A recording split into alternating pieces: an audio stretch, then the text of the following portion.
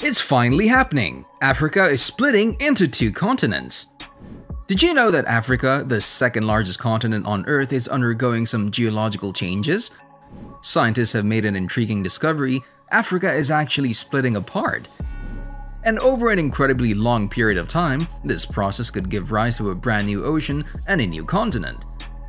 Over millions of years, the African continent has undergone dramatic changes, but nothing quite like this.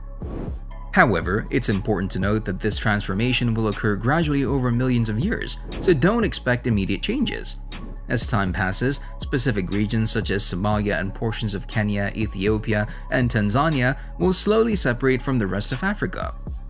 This separation is caused by a process known as continental rifting, which happens when tectonic plates underneath the Earth's surface start to pull away from each other. Just like a piece of paper tearing apart, the African continent will gradually split into two separate landmasses. Welcome back to another video for our channel. Today, we're gonna witness an extraordinary event that's been unfolding right before our eyes.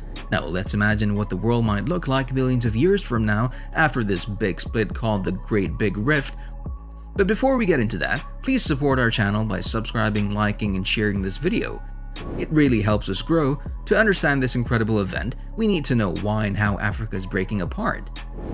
The process behind Africa's splitting is called rifting. It occurs when a large piece of the Earth's outer layer, known as the crust, starts to break into smaller pieces. This creates gaps known as divergent plate boundaries.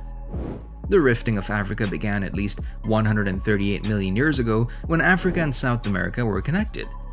If you take a look at the west coast of Africa and the east coast of South America, you'll notice that their shapes fit together, indicating that they were once joined. Over the past 30 million years, the Arabian Plate, which is a section of the Earth's crust, has been moving away from Africa. This movement has resulted in the formation of the Red Sea and the Gulf of Aden. These are examples of the gaps where space is created as the African and Arabian plates move apart. In the future, there will be a big split in East Africa caused by the East African Rift system. This started in 2005 when a long crack appeared in the desert of Ethiopia. The East African Rift is a very large split in the Earth's crust that goes through many African countries, including Ethiopia, Kenya, the Democratic Republic of Congo, Uganda, Rwanda, Burundi, Zambia, Tanzania, Malawi, and Mozambique. Scientists believe that this split will eventually create a new ocean, which would be the sixth ocean on our planet. The crack was found at the meeting point of three tectonic plates: the African Nubian Plate, African Somali Plate, and Arabian Plate. These plates have been slowly moving apart over a distance of more than 3,000 kilometers. The East African Rift Valley stretches from the Gulf of Aden in the north to Zimbabwe in the south, effectively dividing the African Plate into the Somali and Nubian plates. Although this splitting process has been going on for a while, it gained global attention in 2018 when a significant crack appeared in the Rift Valley. However, the actual separation is not expected to happen soon because the Arabian Plate is moving away from Africa very slowly. At a rate of 1 inch per year, it will take millions of years for Africa to split into two parts, and it will take at least 5 to 10 million years for the new ocean to form. As a result of this split, several landlocked countries in Africa like Rwanda, Uganda, Burundi, and Democratic Republic of Congo, Malawi, and Zambia will unintentionally gain coastlines. The smaller continent formed by the split will include present-day Somalia and parts of Kenya, Ethiopia, Eritrea, Djibouti, Tanzania, and Mozambique. However, geologists suggest that depending on how the split develops, the smaller continent may drift away from the rest of Africa. This could lead to the creation of new countries, the merging of existing ones, or complete fragmentation. Geologists also predict that Madagascar will break up into smaller islands.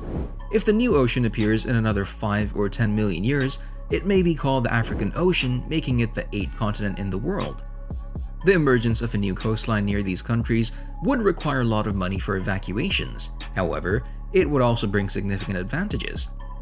The countries that were previously surrounded by land and had no direct access to the ocean will now be able to reach the sea. This is great news because it'll make things easier and cheaper when it comes to moving goods internationally. These countries will also be able to start industries related to shipping and fishing, which they couldn't do before.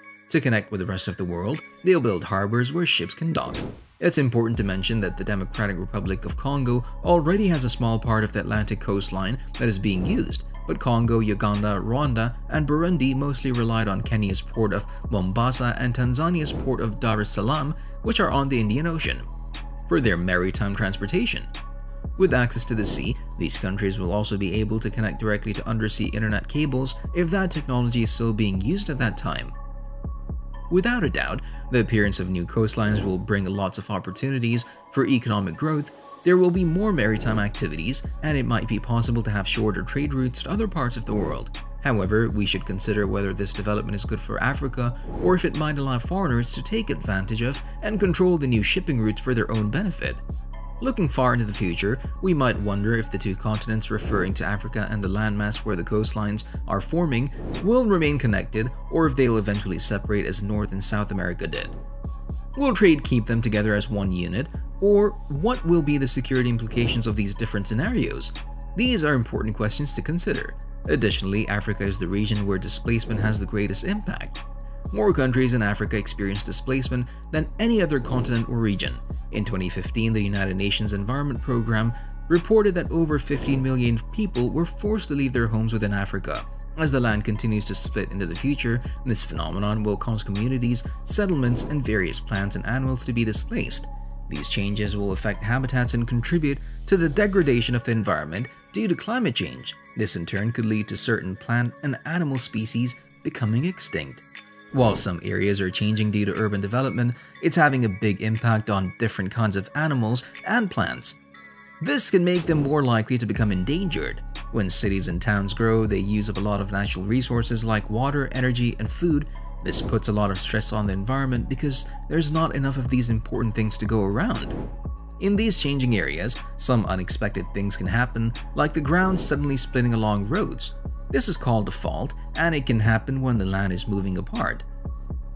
It might sound scary, but the process of the land splitting usually happens very slowly over millions of years. In Africa, the continent has been slowly splitting for a long time without many people noticing, and is part of Earth's history.